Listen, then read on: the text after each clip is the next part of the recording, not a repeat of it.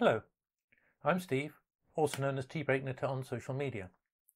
In this tutorial, I want to show you how I pick up and knit stitches at the edge of a steek. I do this if I'm creating a button band, for example. I want to show you how I actually pick up the edges, and I would normally do this before I had cut the steek. So I've reinforced the steek, I then pick up the stitches, start knitting from there, so a few rows of knitting, and then cut the steek. Not when I've completed a complete sleeve or something, but when I've got enough rows in there that I'm not going to be pulling and stretching and stressing the cut edge of the steek. So I then cut the steek and can continue. The reason for not cutting the steek until I've started knitting the picked up stitches is the act of picking up is actually very stressful for the knitting. You're pulling the stitches and I don't want to pull that steek out. I'm probably being far too cautious. However, in this demonstration, to make it easier to see what I'm doing, I have already cut the steek so you can see where the picked up stitches are in relation to the centre of the steek and to the rest of the knitting. So I'll now show you how I do that.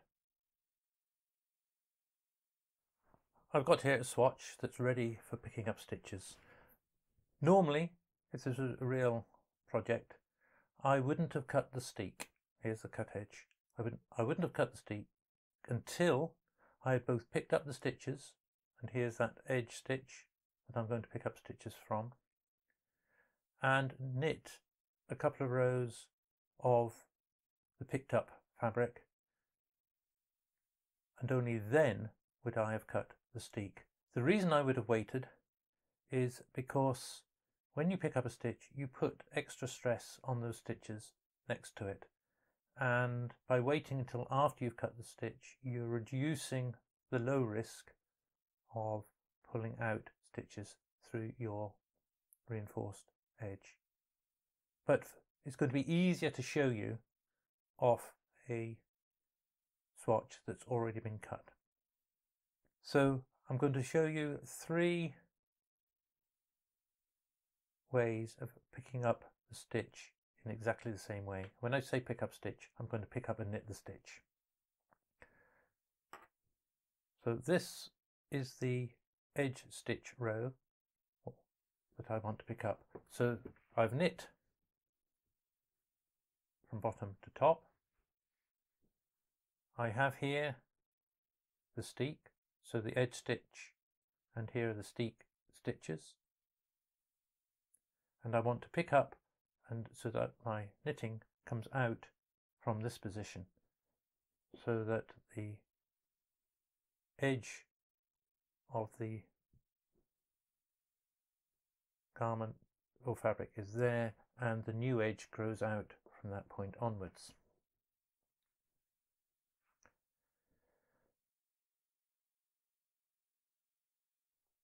So the first approach I want to use, and that will let you see more clearly what's happening, is I'm going to use 2 needles. Here I'm using a needle that's smaller than was used to knit the fabric. This is going to help me lift the stitches, and here is the needle I'm going to knit onto. And again, in this particular case, it's slightly smaller than the one I used to knit the fabric. Sometimes you might want to do this because it makes it easier to adjust your stitches on the first round you knit after the ones you pick up.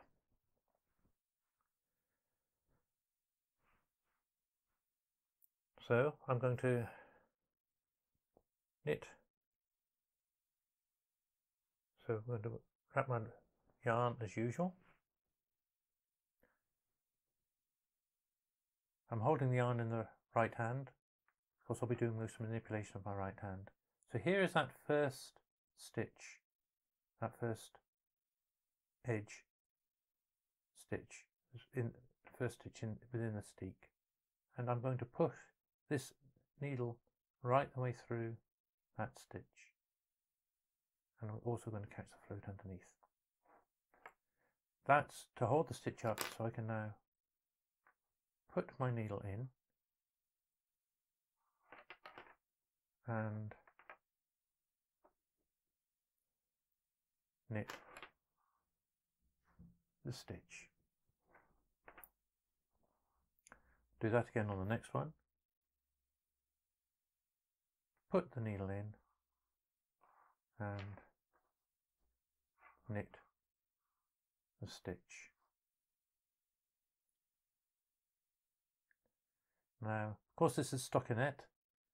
If you use a pickup ratio of 2 to 3, I'm going to skip the stitch, and this time I'm going to pick it up differently.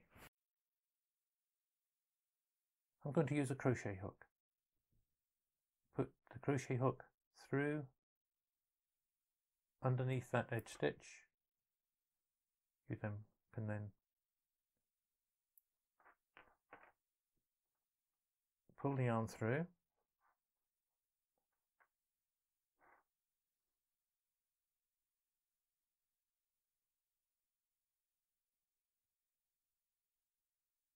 and put it on the stitch. Again, pull the yarn through with your crochet hook, and put it on your stitch. So you want to mount it on the needle so that the working yarn disappears off across the back.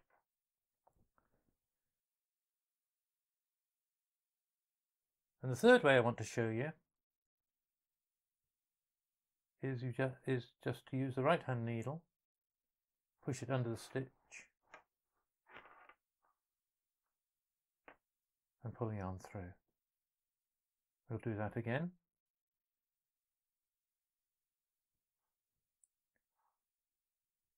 Lift that stitch with the needle, push it through, and knit it. I'll come up a bit closer to the camera this time.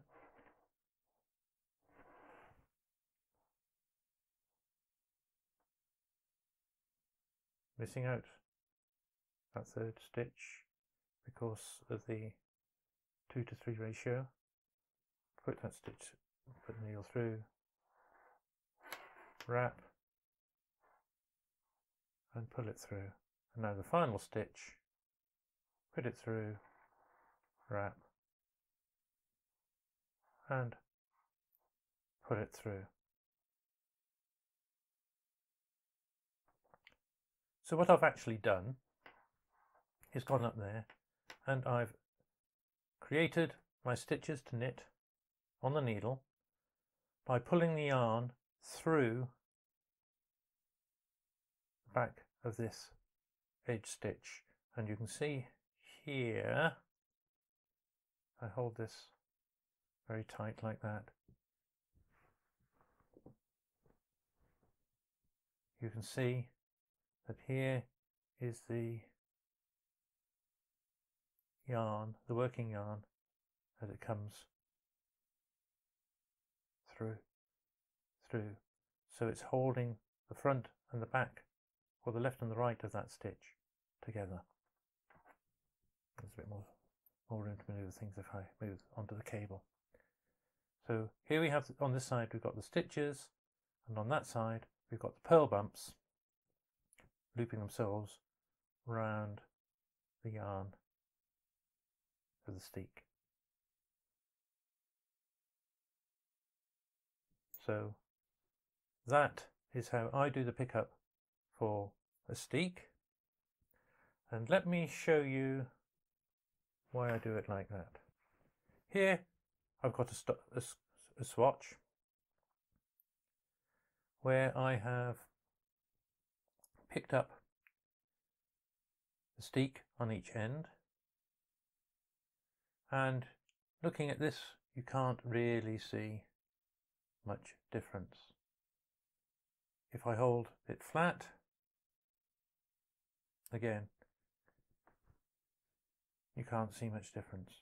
But if I put it down like this, all of a sudden you can see that this edge with this light pickup is lying flatter than this Steek with a dark picked up edge.